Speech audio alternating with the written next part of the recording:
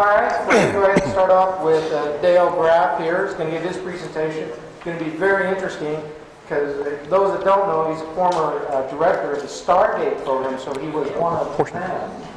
Yeah. Okay? And from that, in his illustrious career here, he's pushed out 2 books, and I'll bet they're both not colored yet either. And, of course, he's an independent researcher right now. But in all seriousness, a very capable researcher, very credible man, a lot of important things to say, and I'll let him take it over from here. Thank you very much.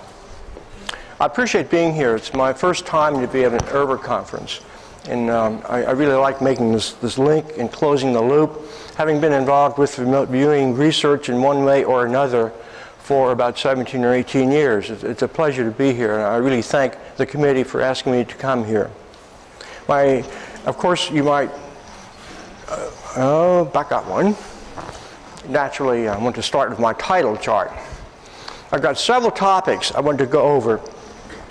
One, I want to put some closure on some of the things that we discussed on the panel here last night and have a few illustrations of the FTD years, the Foreign Technology Division, the Air Force involvement in remote viewing research.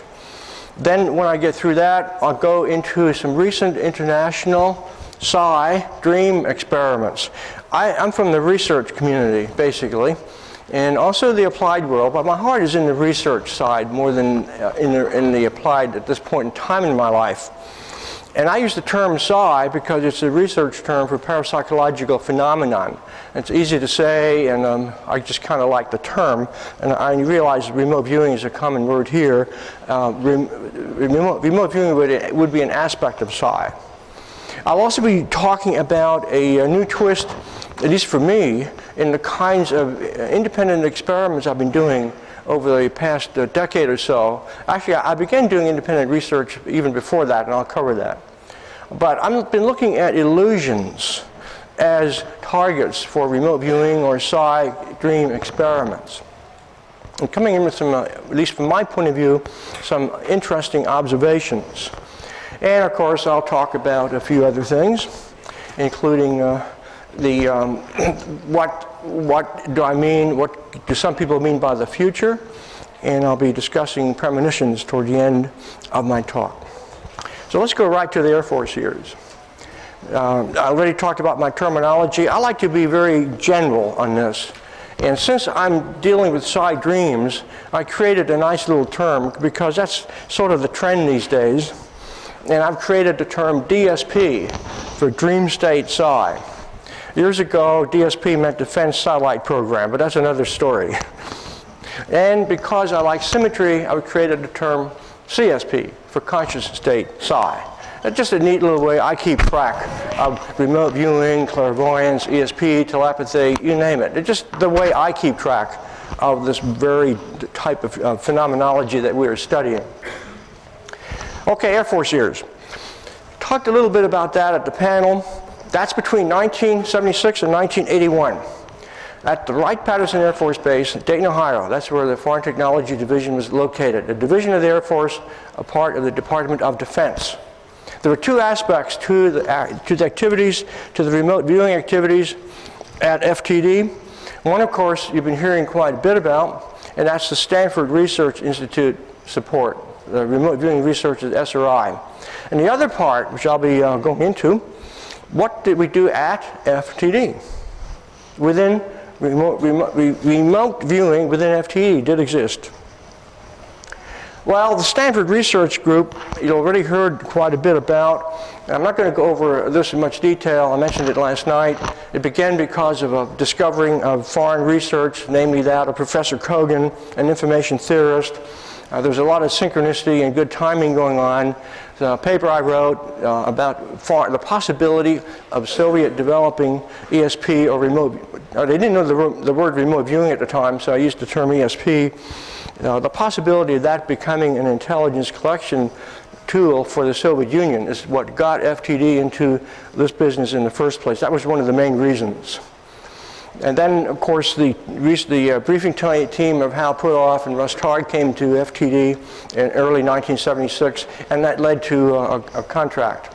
And we picked up and tried to improve where we could the previous CIA-funded work and expanded that to include a few other objectives that were relevant to the Air Force, namely locating missing pilots, prisoners of war, and unfortunately, we didn't hope this would be the case, but hostages. And we also, of course, wanted to evaluate the potential of remote viewing for intelligence collection of remote sites in the Soviet Union. I was assigned to contract manager, and we did have a terminology debate, but I'm not going to go into that one right here. We weren't sure what we wanted to call this. You just can't write a contract and say remote viewing technology or ESP, so we had to create some interesting words to get it through contracts. Now, at FTD, I'm going to focus now on FTD. What did we do at FTD? What did I do? Well, I had several activities, several assignments after the command section realized that there was something to remote viewing. The first task I received was to report on foreign work in the activity. And I published a report while I was there, a technical assessment called Paraphysics Research and Development in Communist Bloc countries, Soviet bloc countries. And of course, paraphysics was another word that we thought might be useful at the time. We didn't want to say ESP, we didn't want to say clairvoyance, but paraphysics sounded like it was a nice technical term. So I published a report on that went into the intelligence cycle. And of course, the main actor in the Soviet work was Kogan, and I'll have quite a bit to say about him a little later too. But the second part of what I was asked to do was to actually investigate remote viewing. Now, I want to make it very clear. This was an unofficial, burn before reading kind of request. The chief scientist asked me, after I was assigned to contract monitor, to see if I could just find someone in the facility that might be able to replicate the SRI results. After all, FTD is a rather independent activity. They don't want to listen to a contractor, particularly people that are making wild claims that remote viewing is real. And if Hal Puthoff and Russ Targ, if they mean what they say, that most anybody can do this, then we should be able to find people within our ranks too. But I had a condition. Don't be visible, don't advertise, don't make a wave, don't get into trouble. Okay, so I wasn't sure what to do about that. So anyway, the objectives, I developed a protocol in the event I would find people within FTD somehow that had the potential or that actually had demonstrable RV talent, and I figured we'd give them an Air Force twist. Can this person or that person become proficient enough to locate prisoners of war or missing airplanes? I found several people.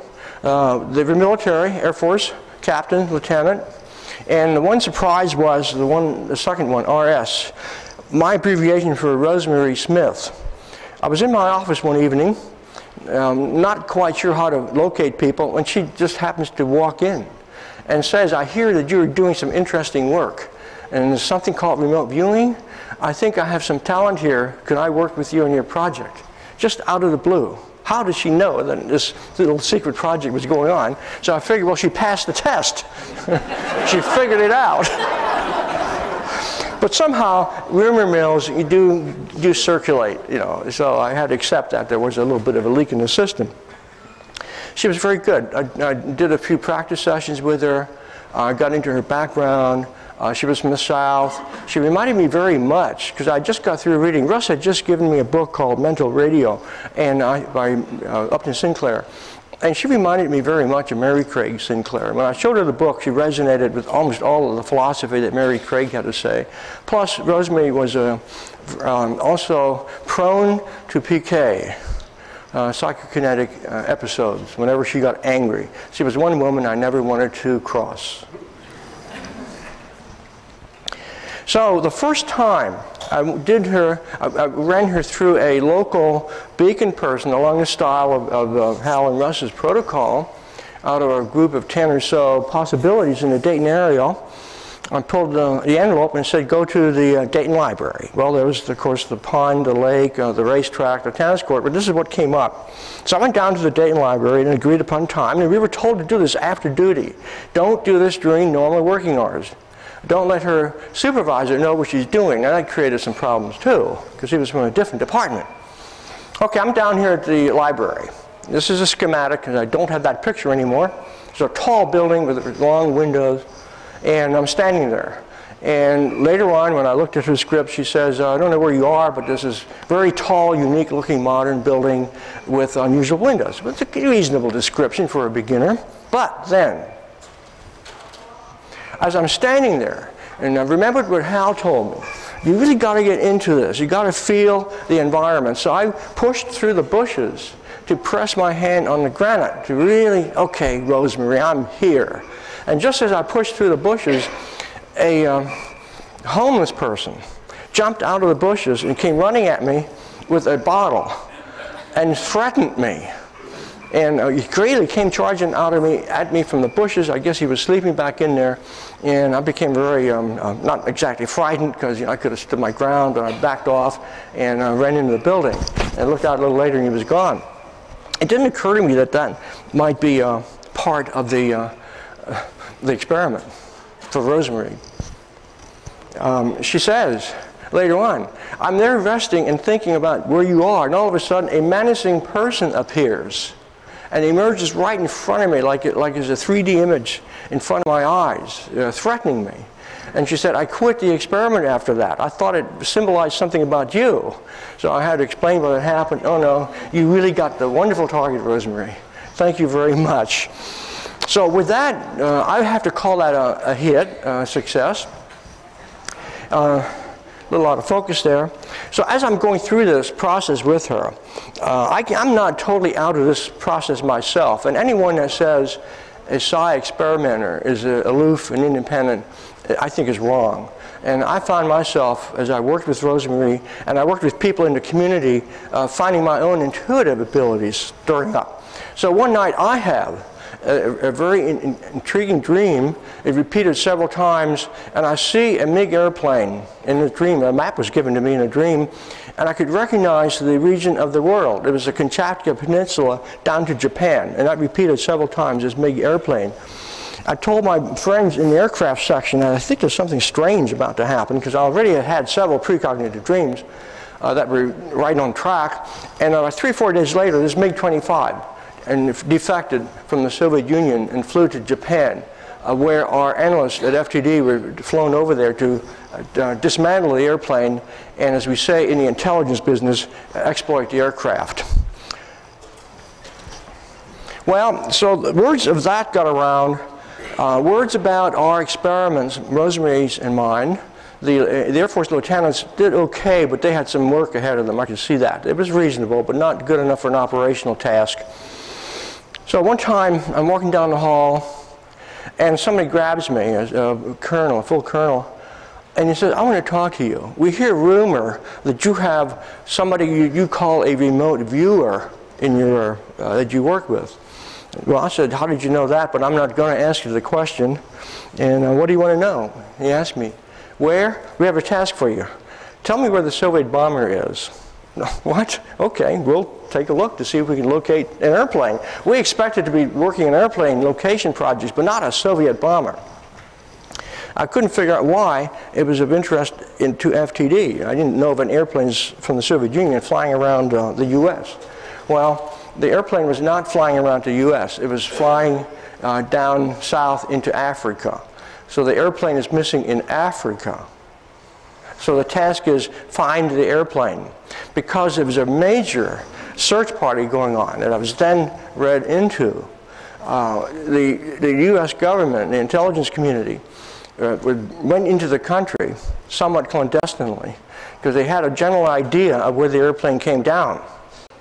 And they wanted to get in there, exploit it, and get out before the locals realized what was going on. This is the way the intelligence community works at times.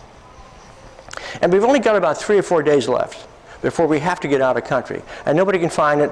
We have the general area where it is, within a 200 by 200 mile square zone, but we've searched all over. The search team can't find the airplane. Can you help us out?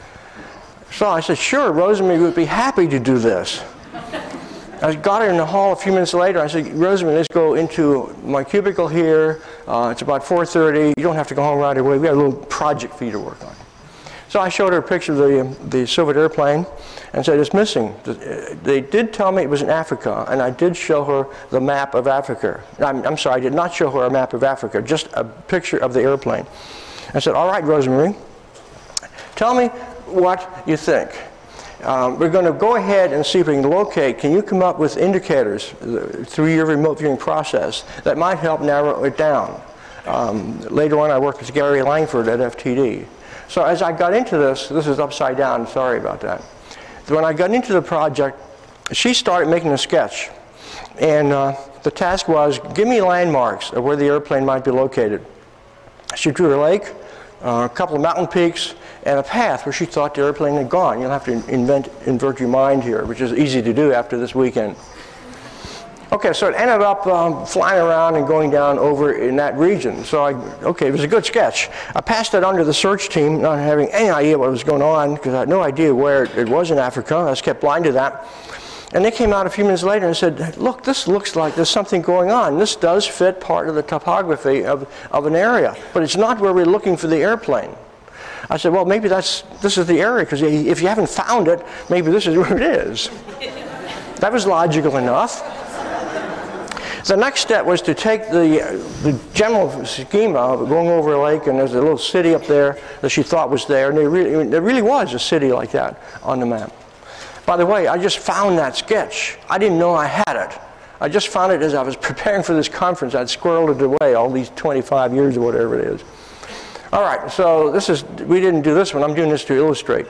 So we went to a map, and then she looked at another map. This is phase 2, where you look at the map and mark it. And this was the path. There was some lakes in there, and it seemed to come between those two lakes, and the mountains are over in there. But we needed to get more exact than that. So the next step was to see if she could mark it on a topography map, a topographic map. And again, looking at her sketches and the details, she was able, in her mind's eye, to narrow down, as she perceived it, more detail of where that airplane might be, given the actual configurations of the hills and mountains, and put a little X in there. And that was then circled. This is the region where we think it is. The airplane came up in there and bam. Well, the search team said, we don't know if that's really true, because we're 50, 100 miles off in this corner, but we have nothing to lose. So they sent out a request to start looking for it. Some native got hold of either the request or somehow understood that there was a search going on and kept looking around. And within 2 days of when this information got to the field, the airplane was found, right where that dot is. And that's about 2 kilometers from where the airplane crashed. And this blew people away. You know, how could you do this? And of course, this was a quiet program. We were not supposed to talk to anybody about this result. The fact that even though it led indirectly to locating the airplane, the fact that the Air Force used psychics to look at an airplane, that was not the kind of visibility our commander wanted. But I wasn't worried, because this was a highly classified program. Wrong. Jack Anderson and somebody got hold of this, and it became a very popular item in the Washington Post. Now, just a little backfill here. In 1995, I was able to talk about this on the Nightline program with Ted Koppel, so it's sort of closing my history on that. All right, well, what happened? The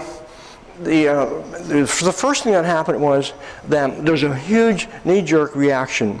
The Air Force Chief of Staff canceled the program. I went back to my normal technology assessments. I was involved in a very prestigious sabbatical.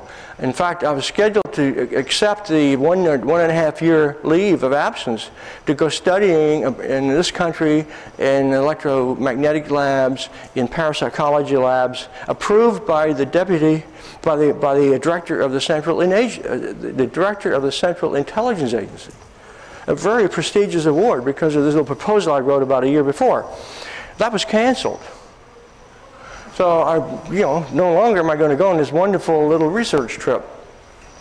And well, okay, I'll go back to doing my other duties.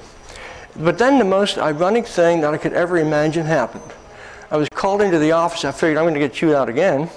But no, they gave me a new assignment. I am now the Air Force representative in intelligence to try to figure out ways to defeat the MX missile basing, which is one of the reasons why Air Force people thought the program, our remote viewing program, was canceled. I had these slides out of order, sorry about that. So anyway, the idea of remote viewing, the publicity and visibility we got, just didn't really work out, and it created a huge reaction in Air Force staff. It canceled everything I was involved in, and back to technology assessment. Well, it really didn't bother me too much. And my supervisors thought, how comes after all those losses, and the whole agency can no longer touch remote viewing by decree from the Chief of Staff of the Air Force, how comes you're not in some kind of pit of depression? I was walking around happy as a lark. I said, well, I believe in my dreams. And I had a precognitive dream that this would happen, and that I would eventually be reassigned to a higher level agency, the Defense Intelligence Agency. And a few weeks later, I got the offer to come down to join the DIA, to take over the external research with SRI, to continue liaison with the emerging Fort Meade unit, and to do other interesting things, and follow certain technologies that were very interesting to me. So it really worked out to my advantage. Then, through one very cycle after another, and being connected with the Fort Meade unit, the remote viewing unit at Fort Meade, the external research that we were supporting through the DIA, I was ultimately, or in time, some 10 years later, actually transferred into the unit. And around that time, I actually decided, well, we need a new code word. I came up with the idea of Stargate. It was a two-letter word at the time, but I like it spelled as one. It would be a good name for this project, because it symbolized reaching beyond the range of human potential. It had a nice feel to it.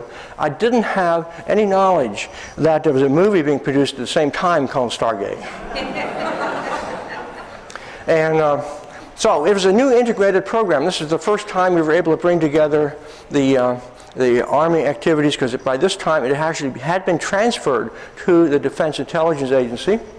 And we were also able to add not only the external research, but I continued on with evaluating foreign activities at the same time. Now there's a little sidelight here. Right after I created the name Stargate, and this is a secret code word, it burned before reading. I took my wife to the Shenandoahs, because I live close to them, and there's some wonderful vacation places back in there for the weekend. So I didn't make any advanced reservations, because that's how I like to travel. Be totally spontaneous, try it sometime. It works out. So I get to this place that has all these cabins in the mountain. And okay, my wife says, you're not going to find a cabin. Yes, I am. So I go in there, there's about 200 possibilities. They only had 2 left. It's okay, we're in.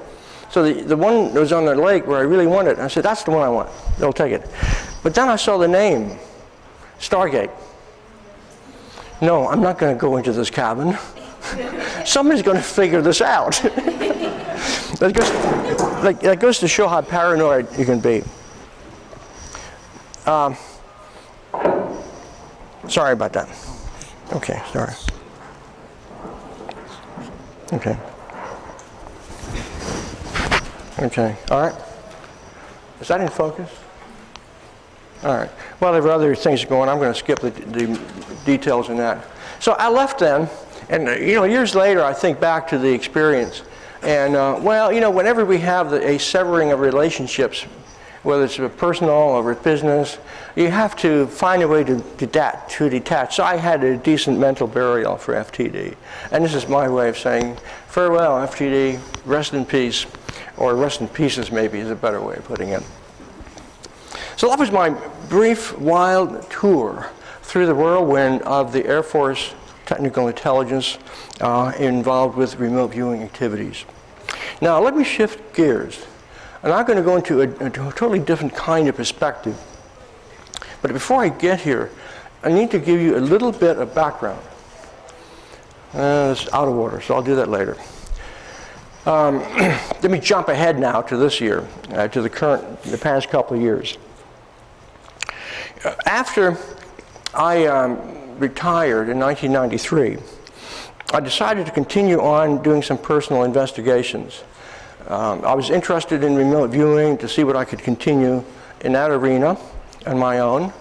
But I was also very interested in the dream state, because that's how I got into this really in the first place, through the ability to remember dreams very vividly.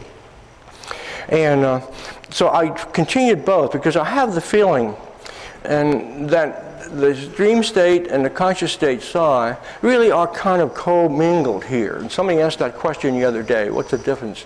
So I had a very strong interest in trying to identify what really is the difference. Is there an advantage to one and not the other?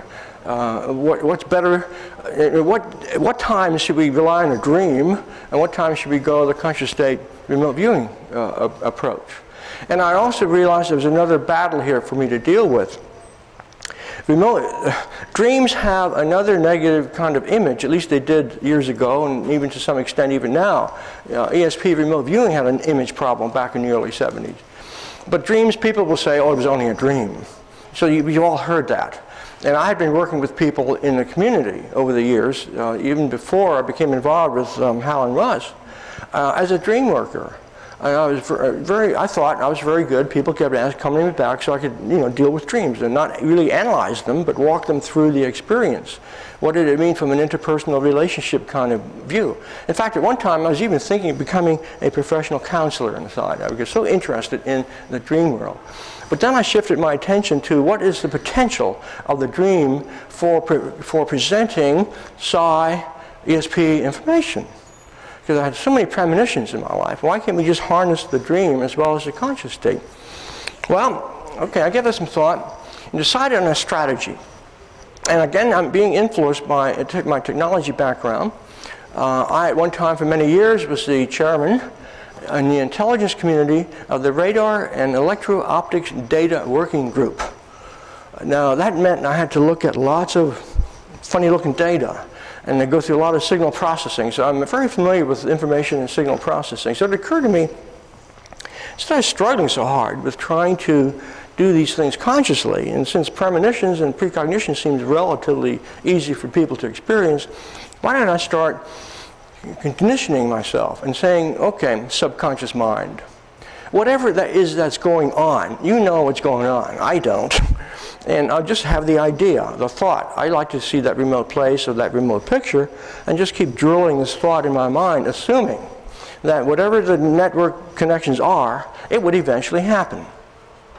In other words, I felt that what I was doing was taking a little aperture and, like in signal processing, stretching it out over decades, or stretching it out over days.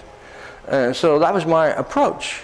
Let the signal creep in, analyze it, invite it into your consciousness, your dream consciousness, and hope that the last dream of the night is the picture or the place. And I started working with pictures because they were very easy to control in whatever it is. And I found, to my surprise, that I'd go through this drill. Sometimes I walk around the yard for half a day mowing the lawn. Tonight is the night. Subconscious mind, do your thing, do your filtering. You know what you're doing, I don't. And late that night, I wake up from a dream. Typical scenario is I'm looking in an art gallery, and an artist comes in and lumps a picture down in front of me, and I wake up, remember it, and I draw and paint and everything what I see, and it's almost identical to the target picture. So there was something to this, and this is what I then pursued independently on my own. And that's what I want to get into now with some examples.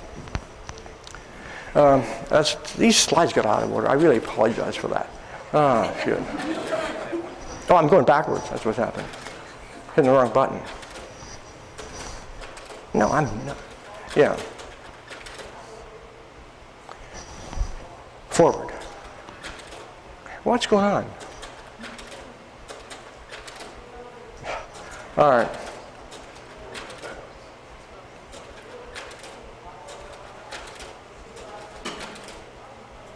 Oh, you got them upside down, even though I tried not to do this. All right. About 2 years ago, I was contacted by a Gestalt therapist from Austria, Vienna, Austria. I was at Dean John's lab attending a conference. And she approached me and said, I would like to do some remote viewing and long-distance experiments. And this is a good thing, a good idea. Why don't we do it? And we'd set up a protocol where we'd do the conscious state remote viewing, then we'd do the dreams. And we do 3 in a row, no feedback, with a 2-day period so that we have enough time to cycle and recycle. And when we're finished with our 3 in a row, we document everything. I had my data notarized, notary public. It cost me $2.50 every time I did this. And then we exchanged all this stuff by internet. And the objective was, after all this is exchanged, we ship the pictures, the 3 pictures, in random order to one another. Can we choose it? Well, here's some examples. Yeah, what happened there? Oh, okay. Oh, that's a logical explanation. I thought it was PK. Okay, so the first series that I did with her, she's 6,000 miles away. Now, I'm going to talk about this slide a minute. This is one of my favorites for beginners. Now, I've been criticized by this slide because somebody will look at this and say, oh, that's too complex, there's too much information in it, or anybody will guess most anything, you'll find it there. No, look at it from an information processing point of view. Look at the redundancies in there. And then you want to go out and look at that courtyard out here. It looks very similar to the courtyard you're going to look at. But look at all those shapes. There's so many similarities that even with a weak connection, the picture end is going to amplify it. This is my model. I do not agree with the statement that the picture has nothing to do with it, or that it's all in the mind. I have seen enough evidence to think you've got to look at 2 aspects: how you detect and sense what that picture is, whether it's remote viewing, side dreaming, or what, and what you do in your mind when it gets there. So I'm open to the 2 problem issue. At the end, sensing it, and at the mind, processing it. And that was a very strong picture. This is the first time she's ever done this, even though she works with, closely, intimately with people in her practice. And I'm only summarizing the key things. A lot of this stuff had to do with clinical work that there's no point showing because we knew it had no application here.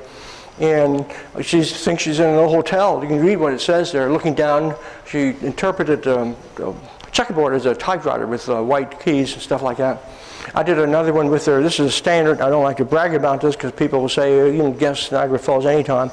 But I look at the specifics. I have other falls in my target pool, not just Niagara Falls. And she had a very good hit here. It's a landscape, here water falling, and talked about something like a gray statues rising up. So these 2 practice sessions make me think, okay, this woman really can do something. And we'll move on with our formal series. Okay, I appreciate that. I really thought I got these straight. Best plans go right. All right. So here's just 2 more examples of what she did. The one up there, I like to use people, living things, not just structures. And you've got to remember who you're working with. She's a very emphatic, a lot of empathy, feeling. She works with Gestalt therapy. And she likes to relate to people. And then this picture here, she caught almost immediately and kept seeing these faces and these pictures in her mind's eye when she did the session. The picture down there, she came in with the structures. It was fairly decent, I thought. The castle, the architecture, describing it as ramped up apartments, that sort of thing. So these kinds of things allowed her to choose the right picture out of the 3 that we had. And then, of course, the second one and the third one, because we're doing this in the sort of you get the 3, try to arrange them in the right order. I also took my shots at this. Can that be focused better? Now, these are the 2 practice shots. That's her picture. This is the first time I didn't draw anything for a while because I wasn't sure how to do this. And my impression's in a relaxed state where I'm looking at a theater with all kinds of billowing curtains, 6,000 miles away. And then in a dream state, because I'm doing 2 together, I'm in a little platform diving into a large lake. So I'm now play acting the situation. And the one below, this is not everybody's choice for a target in a target pool. A very hard target. And I couldn't get anything in the conscious awake state. So I went to the dream state. And nothing happened until late that night. And here in this dream, very simple. Car comes in, gets up in the rack, and I look at the muffler, and it's huffing and puffing and hissing. Okay, in this dream, the car is a non-issue. It's a carrier vehicle. I just throw that out. That's background noise. So I drew the muffler. Okay, that's the painting. It has that sort of hissing, bumbling stuff going on. And when I do dream work, I strip out the personal stuff, and particularly when I'm looking at psi dreams. Because that's just noise. We know how to handle that in dream work. This is a personal thing. Don't leave Aunt Tilly running around all the time. Get rid of her. You see what Aunt Tilly is carrying. That's the important thing. Well, sorry about that. Now we go to the first longer distance one. She's in Greece for a couple of weeks, running a program in creative dreaming. So we set up to do experiments between Maryland and Greece. My turn. The 2-night window. I'm no way to communicate with her for 3 weeks because she's on the road up to Turkey and all over the place. The first night, and again, there's a 9-hour time difference. The first night I got nothing, total blank. This is the first time I really blew an experiment. I got really disgusted with myself, particularly after those other two. The second night, I end up with a very brief dream, and that's my signature for a side dream. Boom. My side dreams only last about 3 to 4 seconds. They're over, in and out, pow. And then I can remember this stuff because it's so vivid in my mind. This is what it was. I saw this woman jump up on a stage and come in with the most dramatic dance routine I've ever seen. She spins and swirls and looks up in the air and waves her arms around, and her long hair goes swirling. And then other dancers come on the stage. It's full of dancers. I only drew a few. Well, wow, what happened? And I felt so energetic when I woke up. I should have recognized this. I didn't. This is the target. Whirling dervishes. She is focusing on whirling dervishes and the energy that imparts in her mental space. And not only did I sense the yellow dress, I made it a woman. I don't like to look at men dancing, I guess. And the long white beard, the long black beard, and her long hair, everything is swirling around like this. So, okay, I'm very happy with that.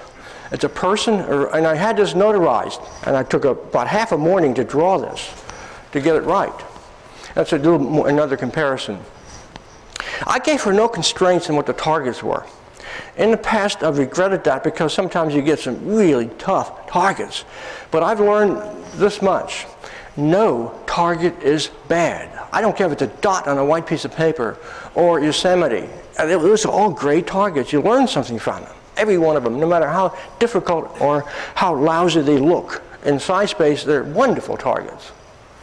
And this is one of them that came up next that she had from Greece. Again, this is before I know ground truth. Now, this series occurred in a very different way. And you have to remember my background is optics. And I used to play around a long time ago with zoom lenses.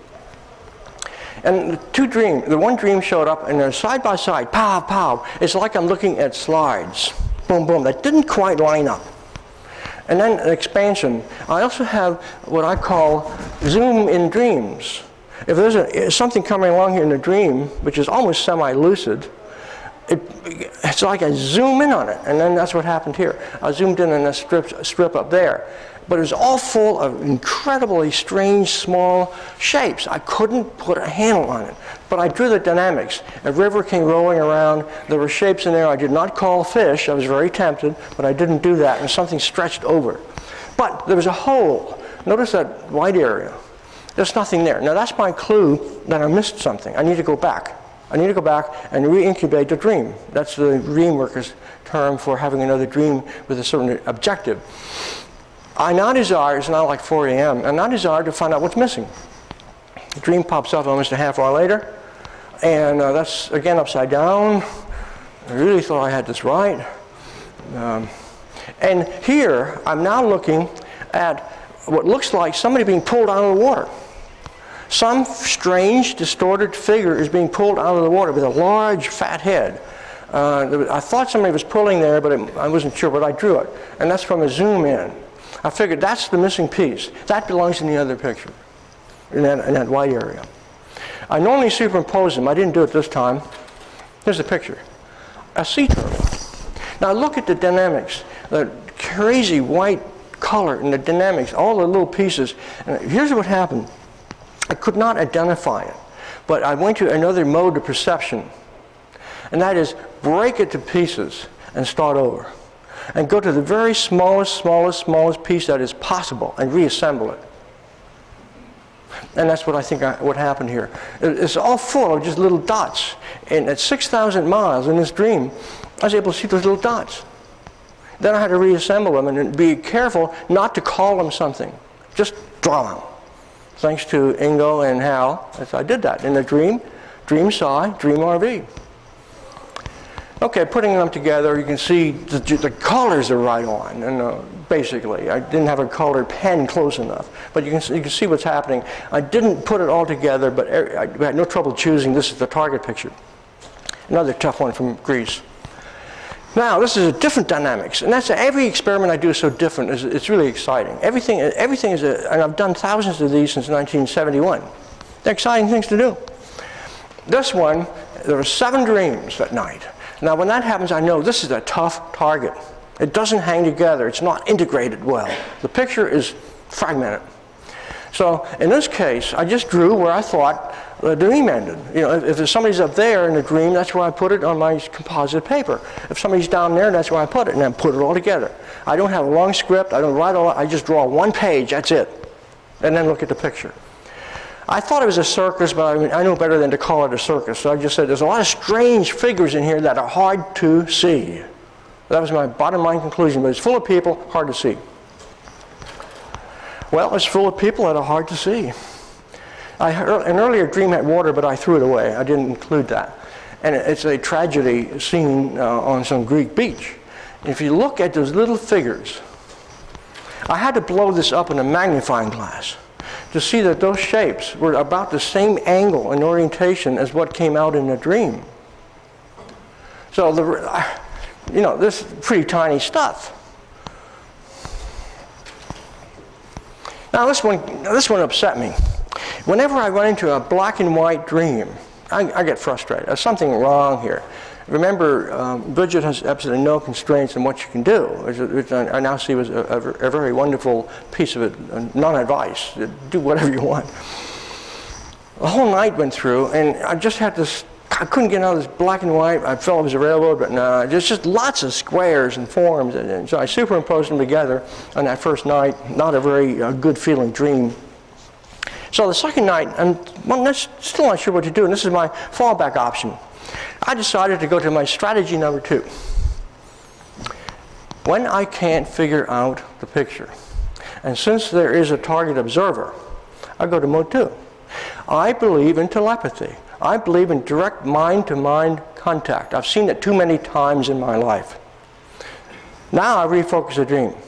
Bridget, wherever you are in psi space, you know what this is. I desire your knowledge. I already messed around with the configurations. I'm going to go to the knowledge that you have. I don't care in what way it's presented to me.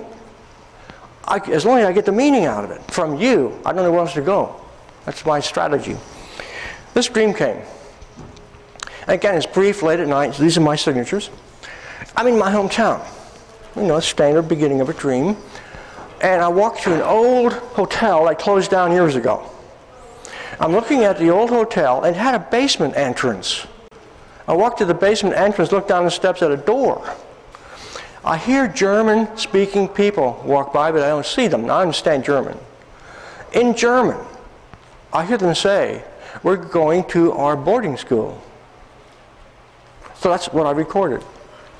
It's a boarding school, a German boarding school. That's what it is. It was the entrance to a German boarding school. But I couldn't get it from the configurations. I had to go to my other mode because I believe in telepathy. I like that word. I'm not going to throw it away. It's real. The only problem is we have to define where the mind is. Oops. Forward. Oh, that was just a composite. This is the recent one. This was easy. This was her target picture. You might say that's a lousy target picture, but I love it. Got that red spot, and it's got that white car, and a funny thing up there. Okay, in the first dream, I cannot get a car parked, a white car. Now, the reason it's easy, I have a white car. And another reason it's easy, many years ago, I had trouble parking in a certain angle parking lot. So all this memory came in and matched the target. It's a white car, got it a little bit off an angle. And then I looked up in the sky, where this was being parked because there was no roof on the garage, and I saw this bar up there. I just drew it, I didn't know where it went. But there is kind of a line up there. So the drawing matches this fairly well. I had no trouble selecting the right target. None at all. This one I did. I struggled with this one. It came in pieces, and when that happens, I'm suspicious. The first thing was a little child walks across and leaves footprints in the rug. So I draw the footprints, little shades, and I draw the child. I thought there might have been an animal there, but I wasn't sure. And then there's the most amazing thing in the dream. I'm looking at a wad or a mound of what I considered, in the dream even, to be gravel, and there was something strange in the gravel. That was the only color I had that came close to gravel. So I painted it later on a little table, and there's a pile of gravel in there. And when I'm in the dream, and I'm looking at the gravel pile, the little pebbles in there, it starts rotating. It's full of tiny vortexes. I even hear the fan or the drill that's spinning it. Then it spills over and falls on the ground, and people run in and put them in their hands and carry it around.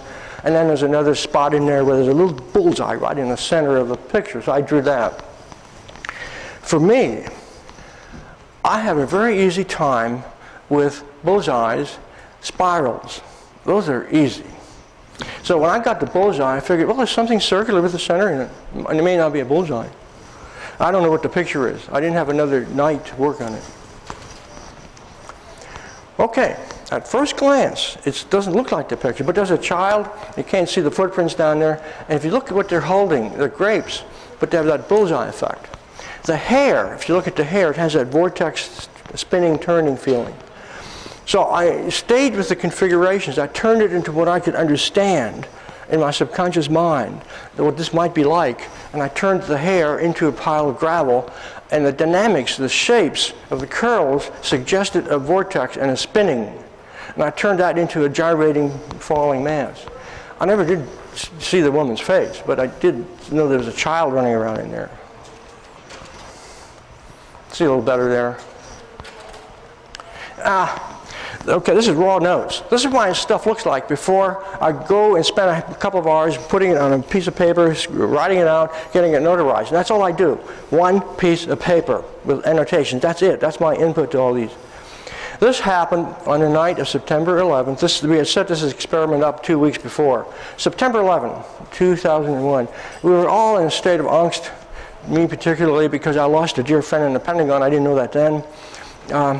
So I decided I'm going to do the experiment even though I don't feel like it. See what happens. And this is a series of dreams that came out. I normally convert this to something you can understand. There's like another bullseye over here. You can't quite see. Oh, it's upside down. It's over there. And then there's an incredible shaft, like a harpoon, came flying out and hit over there. Another dream was a scenario with a huge fish that got away. And a real struggle with a sea monster. A fish, although they did catch one somewhere. Okay, we'll go on. Yeah, you can see my little fish up there. But there was a fish that got away in the dream. Here's a picture. It's upside down. No, it isn't. No, it isn't. Okay, this is a hard picture. There's a bullseye. There is a sea serpent. There's a guy up there that looks like he's a harpoon, and the energy of this curling thing with a hook on it looks like a harpoon, and it curls around something. I just turned that into a cable, but the whole dynamics was there. I had no interference whatsoever from the angst of the day, so I was very happy about this result. Well, Bridget has surprises, I've been finding out. You never know what she's going to do. So here's a time when I'm struggling, just trying to remember this dream, going through my protocol of dream recall, only the dream, nothing else, and nothing else, just the elements that relate to the target. I go through that. I beat myself against the wall to get that through my head. This time, I wake up nothing, it's about 4 a.m. I get up, I go to the bathroom, I step in the hopper, and I wash my feet. Something's wrong with this picture. A false awakening. I had a lucid dream. Okay. Well, I better get back to bed. Who in their right mind would want to go into the bathroom, step in the hopper, and wash their feet? Okay, well, that's one of those anomalies. Well, it wasn't.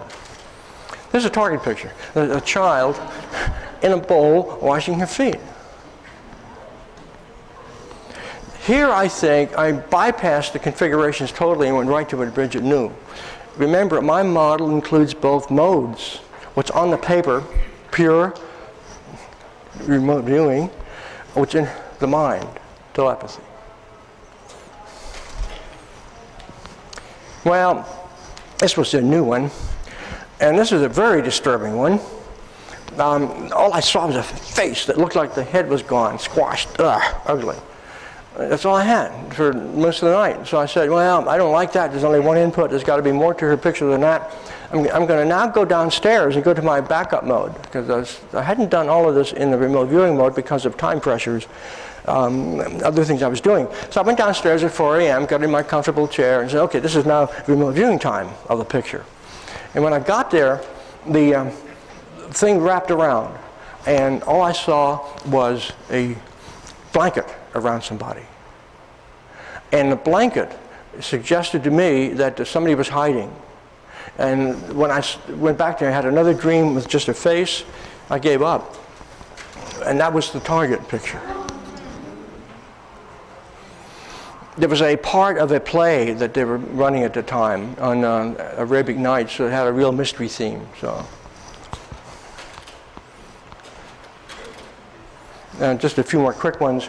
I also used pages out of Smithsonian magazine. And they're wonderful. Smithsonian is a great place to get target pool pictures. And this was one some years ago. I just want to show this. I ended up in a dream of being in the middle of a crowd. And I look up and I see a politician delivering a really wonderful speech. It was inspiring. Except, as I'm watching in the dream, a figure dressed in black jumps up on a stage and stabs him. See that waving hand? A figure jumps up and stabs him. And when that happened, what happened was just on the reverse side of the picture. So now we have a situation where the reverse side of the picture came through. And it was flip-flopped. So in the dream, the sword actually was pointing in the direction as if I was holding it up to the light and looking at it. So I call this image overlay, IOL, because the image bled through from the other side of the page. And I incorporated that into the dream image. One more here, and then I'll leave this section. This was another one from the Smithsonian magazine. In this case, the dream was so vivid, I ended up actually playing cards. And I looked at the cards. I walked up to a table. The players there. I know it's bridge. I recognize it. I look down and I see two aces. I'm trying to arrange the aces. You have to look at a magnifying glass to see that those are two aces.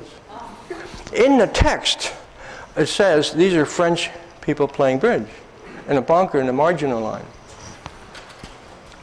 Talk about illusions. About a year and a half ago, I got this idea. I got a whole stack of illusions I like to work with, and I hadn't used them for a while. So I started working with them, and they were on a deck of playing cards. And there were 52 different illusions on two decks. Plus, I had accumulated illusions from other sources over the years. So I had a large target pool of illusions. So I thought I'd try that with the idea that there may be some indication from how the subconscious mind accesses an illusion that might give us some clue into the internal processing in the brain. Do we see it like the eye sees it, or is there a different thing? Is a side dreamer or a remote viewer going to be fooled or not? Are we going to be fooled in the same way or in a different way? I've only done about a dozen of these, but I just want to show a few of the results. Okay. Well, first, think of illusions. Here's one, when you look at it, yeah, it's a pretty grumpy person, but you need to turn grumpy people around, and they become peachy. So it depends on the orientation that we look at a picture, and I'm dealing with pictorial targets. If you look at it sideways, if you're like me, your mind goes into a cognitive dissonance, and you're torn left, right, left, right, left, right. You know, I get dizzy when I look at this. I can't decide which way the face looks. So that's sort of an illusion. I didn't use this one, but I'm thinking about doing it. Okay, the first card that we used, the first card that came out, a blind, I have no idea, these are double blind. And when I do illusions, or I knew in advance these are black and whites, so I'm already tipped off, there's going to be no color, but if there's color in a dream, I'll accept it. And my protocol is, I'll only go for this is the conscious state. I'll only go for the first few images, and I'm going to cut off, because then I'm going to start embellishing. So here I am relaxed in my study, and after about 30 minutes, all of a sudden, I just see that notes show up on the top. Well, that's all I drew. Okay, I got some notes. Okay, that's it. I went to the dream state to see if there's anything more there. And I saw these strange looking cut forms move across the screen. And I thought they were dolls or mummies. I drew them. I didn't really want to analyze them. Okay, I couldn't tell from this what an illusion was, if any here. I just didn't know. I may have been off track. Which man is the tallest? Okay, there are 3 cartoon figures here. And if you look at the total gestalt, you think that the one in the back is the tallest. But if you strip out the back lines, you can't tell that. Now the heads, I think, I sensed as notes and put them on part of the illusion and just put the notes on like a music sheet thing. But then later on, I got back to the figures and tried to determine what they were, and since they weren't real, I just really couldn't go very far. They were like cut-up figures. So in this sense, the illusion, I did not fall for the illusion because I broke it down into pieces, and that destroyed the illusion. What do you see, a duck or a rabbit?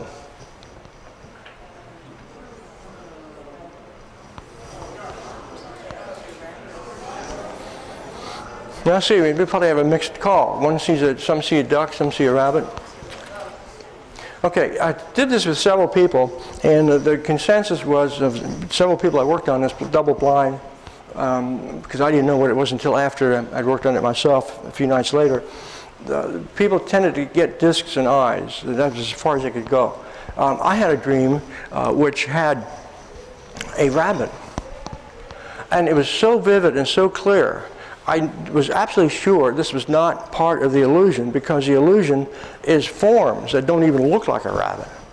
So, but I drew it anyway. I drew the rabbit because I draw everything I see, unless it's personal stuff. I know that's noise. The rabbit in the dream jumps out and goes into Earth orbit. That's a pretty strange dream. It was a heck of a hop. Okay, well, what's the target? Well, you saw the target picture. That was the rabbit interpretation came up. But why did the rabbit go in? Why did I have such a vivid picture of the rabbit? Why did it go into orbit? Look at the word, rabbit. Okay, rabbit and orbit are very similar words. Now I saw what was happening. In addition to accessing the pictorial content, I'm also accessing the words and reading the words. Only in this case, I misread it and made it orbit. So I couldn't decide whether it was a rabbit or an orbit. In the dream, put them both together. Yeah. What are you seeing? This is a double-blind sketch that an artist friend of mine gave me. It's double-blind. I've never seen this before. What do you see? It's not a good target, but let's talk about it. Well, if you look at it that way, you see something. If you look this way, you'll see something else, okay? And you can see a figure embedded in there. Okay, well, one of the people I was working with, again, double blind, because I hadn't seen the target yet, drew this configuration which begins to resemble the lines up there and just turn it into more of a building nature. When I worked on it, I got the idea of somebody laying on a wooden deck of some kind, just laying there with funny trees up there. So I got into the form of the female figure and tried to figure out what that was. So if we didn't know that this was black or white, both these impressions were black and white. So that part tracked the content of the illusion. What do you think of this one? This is another illusion. I tried that, and there's several people I've had working on this. I haven't worked on this one myself. Either one or the other. One woman thought that she was looking at satellites in a blue sky, or objects rolling around in the sky that are blue. Another one saw the brown curving lines and called it a bridge. The two didn't come together, but they were perceiving different aspects of the illusion. What do you see? Take a few seconds to look at it. See anything? It's one of those 3D illusions. There's an embedded figure in there. All right, okay, I would like to have the person just mention what happened. She happens to be here, that worked on this project from Orlando, Florida, 1,000 miles away. Patty, could you just mention your experience? I worked with Patty. She's an associate of mine. Just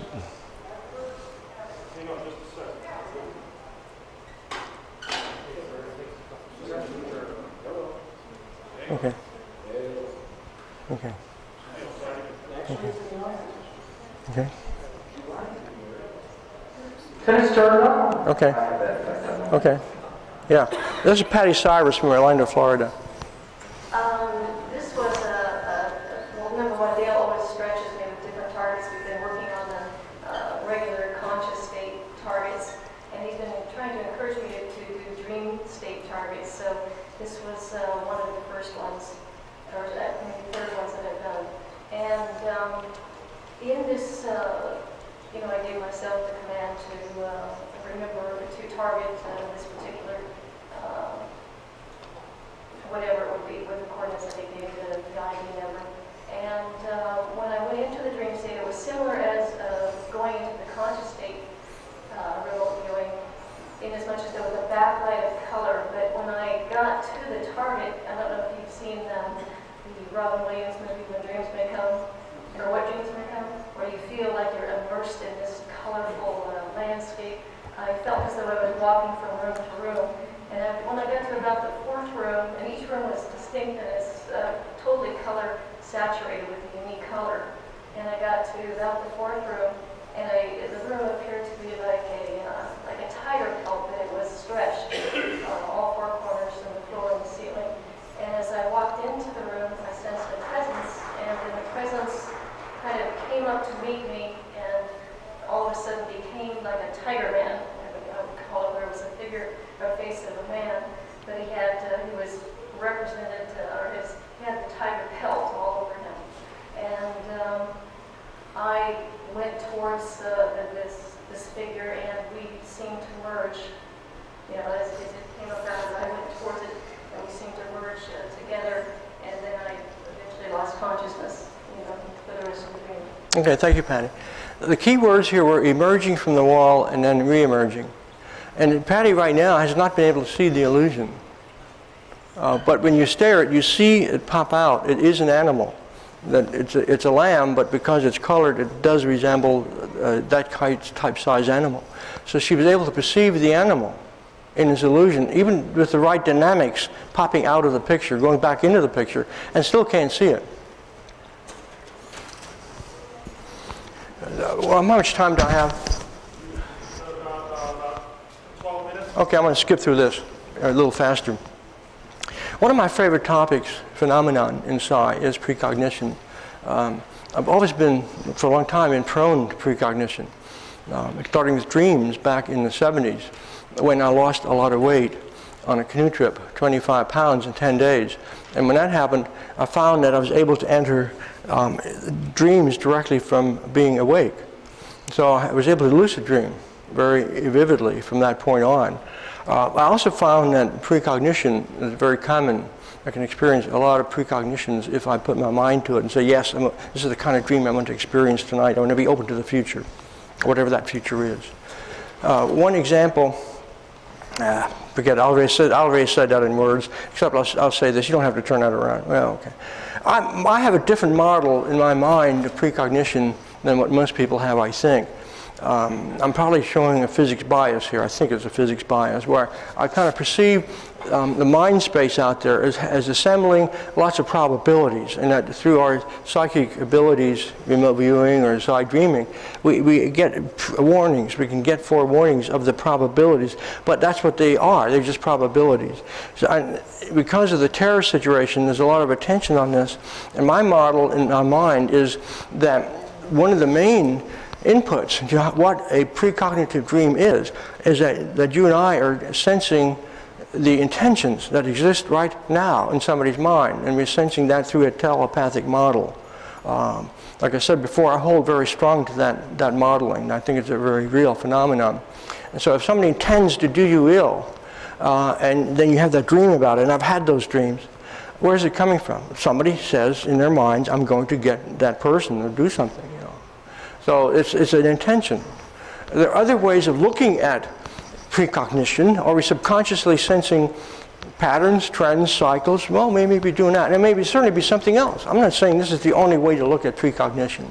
but it's the way I have experienced most of my precognitions. I can trace it pretty much to an intention in somebody's mind, and that might be my bias, but I'm just saying where I'm coming from. One of the first ones that I had in the Dayton, Ohio area, when I first started looking into precognition, I dreamt of the neighbor's house. It was a green house, the only one in the whole area that had green siding. And all of a sudden, the walls disappeared and there's nothing in it. In a very odd dream. I didn't know what to do with it, but 2 nights later, burglars broke into that very house and emptied all the furniture out of the front room. About a year ago, got the idea that I wanted to do something on a precognitive thing which is larger than just me looking at it. It's interesting for personal things, but I'm going to do a little bit more than that. And I'm an active member of the ASD, the Association of the Study of Dreams. And I gave a presentation in Santa Cruz last year on precognition and precognitive dreams. And I thought, well, maybe I would try to set up an international or whatever psi alert center. It was just a toying in my mind that I'm going to do this. And I wrote out some concepts to this and thought about it. And about the end of August, I decided I'm going to move ahead with this and put it on my webpage. So around the end of August, my mind was on precognitive dreams. Let me go one more. Okay. I'm sorry. On the 31st of August, 2001, I had one of the most disturbing dreams I've had ever. There's a mythological motive. And to summarize, in the dream, I see these terribly menacing forms. They're threatening. They're like some prehistoric monster flying through the air and shooting balls of fire into tall buildings. Okay. That was the end of the dream. Then I realized afterwards, this is a mythological dream. It's symbolic. Now what I do when I went into that, which isn't too often, I go back and incubate, that's our term in dream work, a follow-up. Okay, I don't know what this is. Is it something about my impending illness or health or whatever? What does it mean? More specifics. So the 2 nights later, in the dream I see an airplane crash. And it's a tall modern building. And the whole site is destroyed. Everything's gone. Somebody had given me in that dream 6 pictures, and I look at them and I see different scenes of the particular crash site. Another dream occurred a couple of nights later, and still in my mind, but very troubling, where I see a 6-sided building. One side collapses, an airplane comes by. I think I had the order reversed in the dream. And then a couple of nights later, the thing starts repeating, the same repeating theme. Airplanes coming in, people trying to get to an exit, running, screaming. It was terrible. I couldn't get these repeating dreams out of my dream cycle. So I finally decided I can't stand this anymore. You know, it's very disturbing. I don't know what it means, and I just quit dreaming for a while. It reminded me of this famous painting by Ernest Mach, The Scream. This is sort of the way that the dreams were beginning to affect me, and it was a very disturbing period. Of course, September 11, and I knew what happened. Here's a kind of a composite of 30 years worth of looking at this stuff. I'm very interested in what is the process? Can we do something even symbolically to come close to understanding how psi works? And I've had a lot of dreams when I really focus on that. And they end up with these incredibly beautiful structures that just go off to infinity. And I interpret that as like Sheldrake's morphic fields, forms that he has postulated. I didn't know about that until 10 years later. So symbolic that there really is this form structure embedded somewhere in the fabric of the universe, along the line of what Sheldrake says. But in addition to these dreams, I get all these things too. The building blocks of the dream figures that eventually emerge, and sometimes it's preceded by the whirling, swirling energies, the spinning lights. There's something in here that is a curl of the vector. There's a rotation and spinning that somehow connects with whatever it is we need to go to access the distant target, wherever it is. But down below, when nothing gets matched very easily, and there's things in there kind of remind me of cave art, by the way. Down in there are the bits and pieces that exist. What is color? Can somebody tell me what color is? So these bits are out there, and somehow these are then assembled. Whatever the color is, are pulled together as little bits. And then if we don't know what this thing is, or somehow our subconscious mind finds out the right kind of bits and reassembles them, you're given enough time to string them out, and then out pops in your dream or your awake consciousness that image that correlates to out there. Well, here's where I am. Remember, I'm talking mainly about pictures. I wanted to simplify my world. Not the real world, not what remote viewers like to look at, but pictures. 3 by 5s, 7 by 11s, whatever. That's my world that I want to look at for this series of experiments. And I've been doing this almost since the mid-1970s. And I really do think that right now, what's going on, we are really getting to the picture, the actual picture. And there's something that happens that can extend consciousness to reach that picture. It's not represented anywhere else. It's out there in that space where the picture is. And we get it 2 ways, clairvoyantly or remote viewing-like to the picture, or through what the target observer is looking at. And I think there's several ways, 2 ways that I've seen with people I worked with and myself. It's almost like the 2 approaches here. One is where we're reporting on something as a detached observer. We observe and report on it. And the other is a rapport, where we have a feeling connection and linked to something called feeling and emotion. And I think these are so independently different, and we can bring them together. And if we're really operating at an efficient psi level, I think we're kind of in the middle where we're mixing this rapport, report. The origin of the words, by the way, are essentially identical to bring back and to carry back. Just a simplified way of looking at it. And I hate these charts because they confuse people, they confuse me. Mind isn't this simple, but I do think we have other pathways that get into the cognitive place in our brains where information can reside, not just out in the space. Again, I haven't defined what mind is, and I'm not going to. In terms of what is this, there is a psi connection. And it's something we know, it's non-local. You've heard that throughout the whole conference. We know it's space-time independent.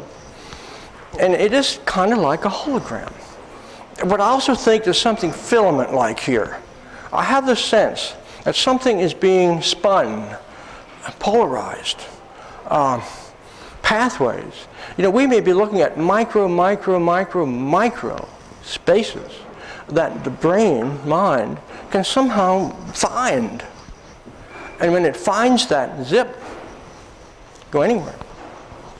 Of course, I think string theory might be on the horizon to help explain what's going on. That's another topic. Yeah, sure, multidimensional. What isn't? No, I don't need that. I have lots of questions, but I have more questions now than I did 30 years ago. But, you know, they're good questions. I still don't know the question that I asked Hal Puthoff back in 1976. Where is the target? What is psi? I don't know.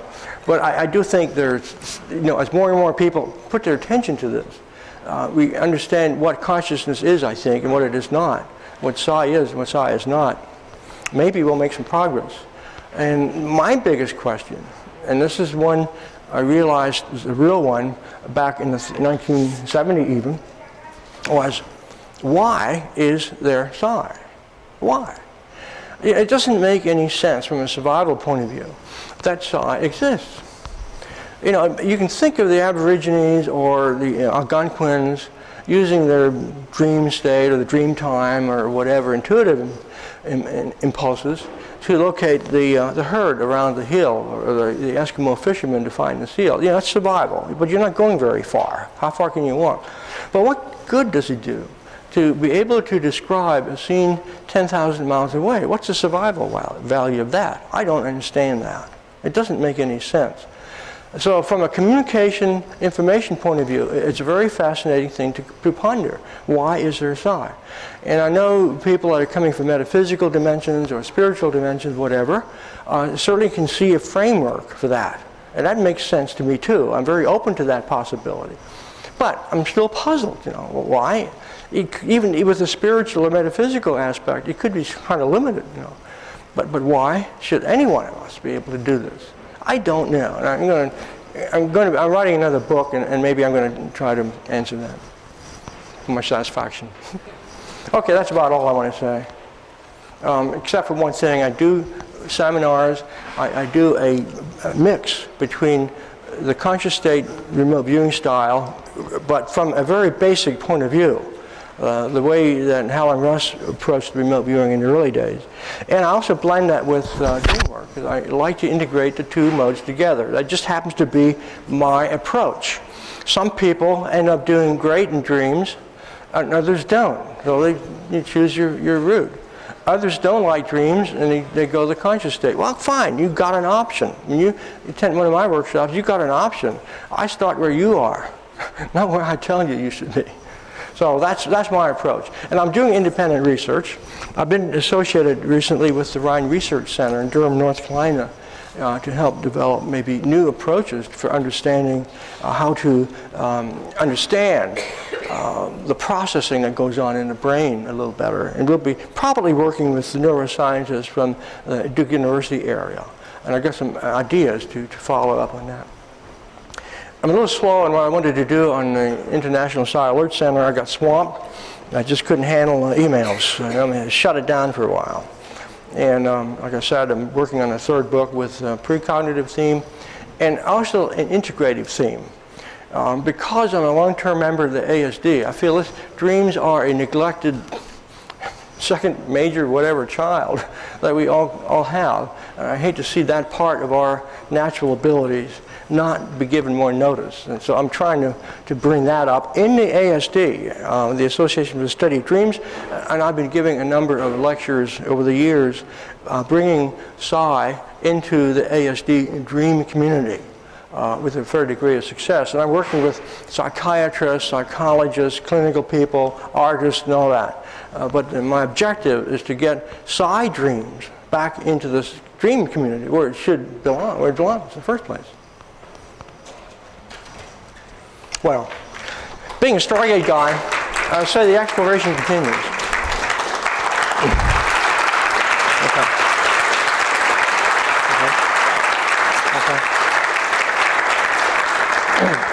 I realize this is a different twist from probably what you were expecting, but I have to relate where I've been. This is me, you know.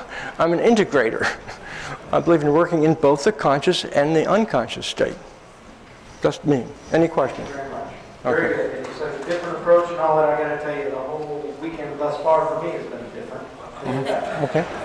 We could take question and answers and stuff like that. Okay. However, the taping's off and the formal question and answer, if you'd like to do that, can take place now. Those that wish to break and get ready for the stuff. Yeah, books back there. Yeah.